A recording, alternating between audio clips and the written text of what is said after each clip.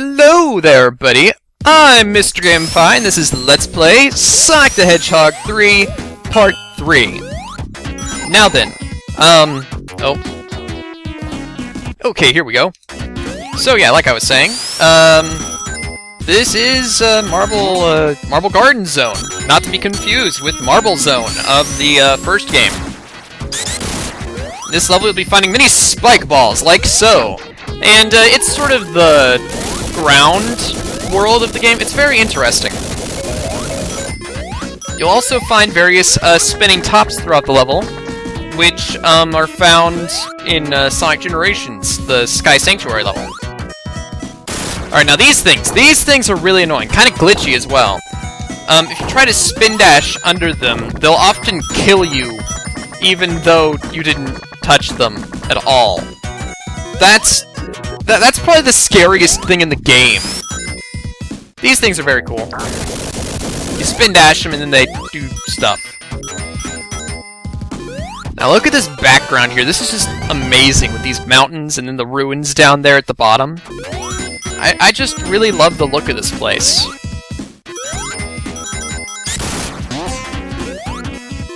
Oh dear, these guys.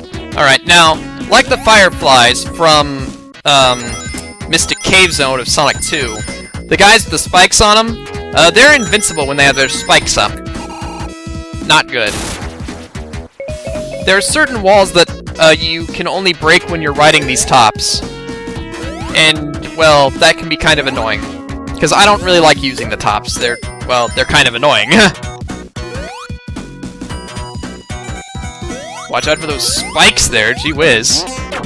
Alright, now these enemies that have the spikes that are disguised as spikes, they shoot stuff. Any shield can deflect the shots. You can spin dash through them to kill them, or you can actually just bounce off their heads! Okay, what do we got here? Very good. These things aren't too hard whenever at this particular elevation. You'll see some that are at different elevations later on, and those can be kind of difficult. You'll see what I mean. Okay, last Chaos Emerald. This one is, it's kind of odd. I can't really put any real theme to it, except perhaps symmetry. Yeah, actually symmetry would be a very good theme to put on it. Alright. Now these. Basically anything that you see me do, you'll see me do again. And, it'll be pretty much the same thing both times. There are two pathways. One that I take by going this direction, and one that I take by going this direction. Both pathways have this little gate-like thing with those 4 blue spheres. And, finding the blue spheres that I'm about to go get right now. These 4 were actually a major problem the first time that I played the game. And now I'm getting lost. Okay, there we go. That's the thing about the level, is that the symmetry of the level can make it rather difficult to figure out where you're going. Because, you know, there's 2 of everything. But regardless, I got all the rings. Now I just have to go through this.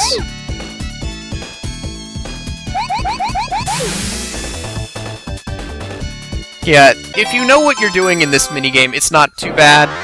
But, it can be very difficult for first-time players. Okay, so I got all the Chaos Emeralds. If I was playing as Sonic, I would be able to go Supersonic anytime I had 50 rings and no shield. I would just double jump and then I would go Supersonic. Supersonic runs extra fast, jumps extra high, and is invincible. He also loses rings constantly to fuel his super form. As Tails, I don't get that. What I get is what I call 1-up Tails. Now you see, when you have all the Chaos Emeralds, grabbing a big ring from here on out will give you 50 rings. This goes for Sonic as well, but because you'll probably be Supersonic, by the time you get to the next ring, you probably won't have all the rings that you got from the last big ring you collected. As Tails, he has no super form, so you'll just keep collecting rings and collecting rings and collecting rings. And since you get a 1-up every time you get 100 rings, and then again once you get 200 rings, it's very easy to get 1-ups in this manner. So yeah, that's why I call them 1-up Tails. You'll be seeing me with lots of extra lives. Oh, these spinning tops. If they're standing on this thing, then that means that they have a set path to go through. Like so. Big set path. Very nice. Alright, well I think we'll be seeing one of those mini-games that I was talking about earlier. Here in a second. Yeah, here it is. Alright, so, jump into this. Bonus stage! Now, as you can see, we have this sort of gumball machine here. It'll toss out things, like this electric shield that I have. That's a bubble shield, the blue one. Rings, fire shield, another fire shield. These bounce you. Those can be quite annoying. They can also have 1-ups, which are pink. And a green ball that says rep. Those springs at the bottom. Oh yeah, here we go. It makes the springs appear again. But anyway, yeah. That's the general idea. Going into this boss with a bubble shield. It's that guy that we saw destroy the area earlier. If you have a shield, the spikes that fall from the ceiling will just bounce off of it. But you still gotta watch out for the mini-boss himself. He can still puncture you with those drills of his. Overall, this boss isn't too hard. If you have a shield. If you don't have a shield, that can be incredibly annoying.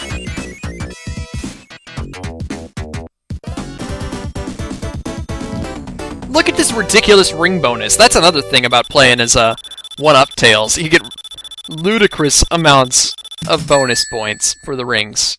But of course, who plays this game for the points anyway?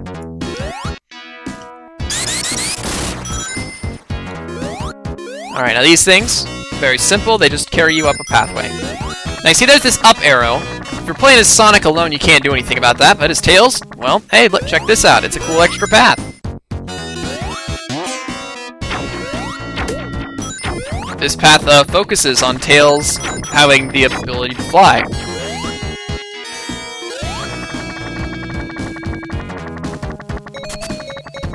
Very nice. I really like what they did here. There aren't a whole lot of extra paths for Tails to take, but this is certainly one of the most pronounced ones. Ooh, what's this? Why, it's an electric shield.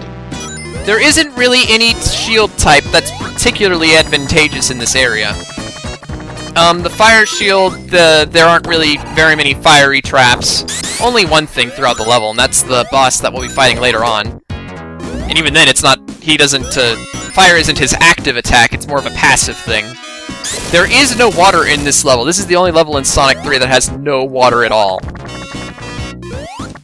And, well, that just leaves the electric shield.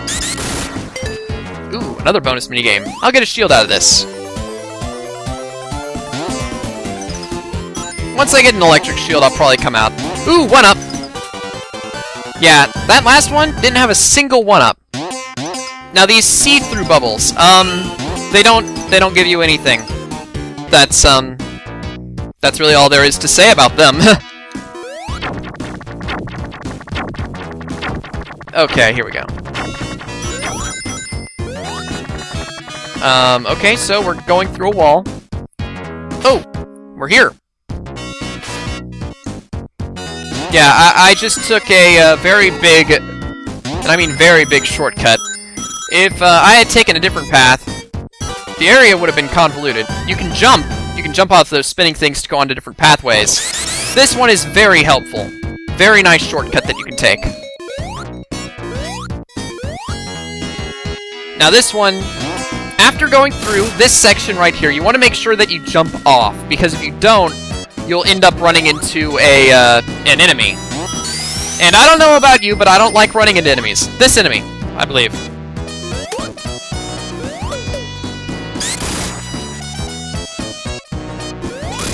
Alright. I was just gonna wait until they shot their shot, but doesn't seem like that one's interested in doing it until I've jumped first. Alright, now, if I had gone the way Sonic goes, I would have seen Robotnik already, do this already. But, I didn't. Now here comes a big part that, messed me up for a while. Not necessarily this portion, right here. This isn't bad at all. But, it's basically what happened in Hydra's City Zone. Act 2 at the beginning. Except instead of a wall coming to the side, well, it's hard to tell what's going on here. Either the ground is going up, or the ground is going down. I can't tell which. I get the feeling that this piece of ground right here was going down, though. Due to the fact that the background wasn't moving. But, yeah, that part, it can be incredibly dangerous if you don't know what you're doing. Okay. So, it's boss time. Now, this boss is very hard to fight as Tails alone. And you'll see why in a second. Alright, so here we have Robotnik. You can hit him a few times. Now, this is interesting. In this version of the game, Sonic 3, the fire shield does not protect you from that fire coming out of his thing. In Sonic 3 and Knuckles, it does. And now I have to fight him as Tails alone. And I have to hit him... Oh, dear, this is bad. I have to hit him with my tails. If I was playing as Sonic, Tails would be flying me around, and I would be able to jump out of Tails' hands and at Robotnik. But Tails alone, it's a very difficult boss battle. You can tell which direction he's going to come from by the way that he jumps into the background. If he jumps to the far left, like he's doing right now, he'll come from the left.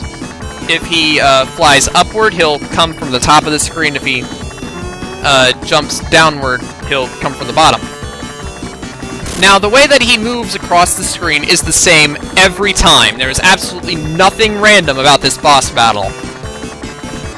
If you just stand here, float around this area, you'll be perfectly fine. Oh dear! Okay, yeah. This Tails, it's the hardest boss in the game. Basically. As Sonic, it's not too bad. Kind of a difficult boss, but, it's manageable. But, Tails, yeah, no. Also, something interesting, if you're playing as Sonic alone, Tails appears out of the blue to help you. Now, Knuckles, he has a completely different boss. You'll see that eventually. I'm not even gonna bother attacking him until he goes into the ground. There, like that.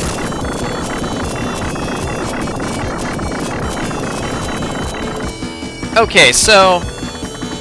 now I should be able to hit him more effectively. Or fight him more effectively. Since I actually have some hits to take. There we go! Flew up too high. Now whenever you fall down to the abyss down there, it will take a while to get control of Tails again. He'll just fly straight up for a moment. Let's go. Come on, come on, come on. Nope, wasn't fast enough. Oh well, he's coming over to the side again. Come on. Yes! Got him! Not too hard, but he can be rather difficult.